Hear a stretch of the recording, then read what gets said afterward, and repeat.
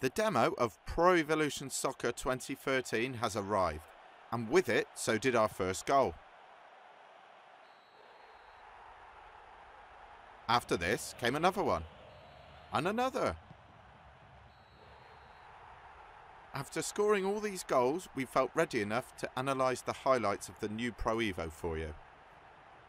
Before we start, you should remember that this video was recorded playing the demo version of PES 2013. There are just 4 club teams available in the game: Internacional, Flamengo, Fluminense and Santos.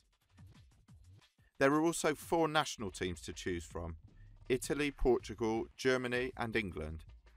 The realism of the graphics and animations in this version of Pro Evolution is much improved on the previous release. The players, technical staff, stadium and fans are all much better designed than they've ever been before. The audio in the game has been improved too. For instance, it really feels like the players are singing the national anthems.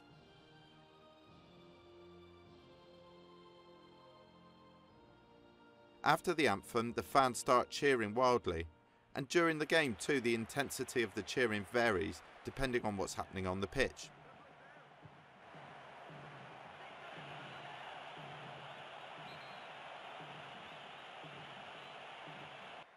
The first big change over Pro Evo 2012 is the full control system, a series of new functions that improve the control of the game. The movements of the players in Pro Evolution have never depended so much on the person with the controller in their hand. Passing and shooting is now completely manual, meaning that precision, power and height is in your hands. The pace of passes and their direction can be totally controlled, thanks to the help of a small arrow that appears next to the player. At first, this might feel a bit complicated for non-experienced players, but you'll soon start to appreciate the total control and incorporate it into your play. The second big change is known as Player ID, an improvement that makes individual players more lifelike. For example, in Pro Evolution Soccer 2013, you can enjoy Ronaldinho's trademark celebration,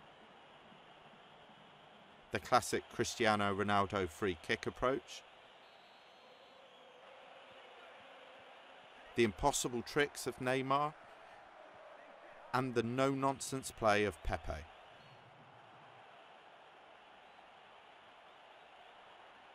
The Player Impact engine is another improvement Konami has made to its flagship soccer game. Balls move in a much more realistic way, and tackles and fouls are very detailed. That said, sometimes you can find some quirks with the animation that seem to break the laws of physics. Another great thing about Pro Evo 2013 is the amount of detail there is in the clothing, the pitch, and the expressions on the faces of the players. The animation is more realistic, and replays, goals, celebrations and game highlights are all very easy on the eye. At times it's just like watching TV. Another detail to note is the little animation that appears when you make a quick strategy change during the game. The coach will get involved and start barking instructions at the players.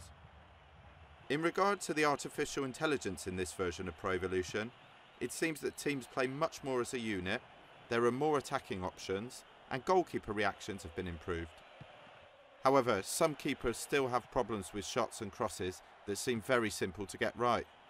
It's almost as if David James designed this part of the game.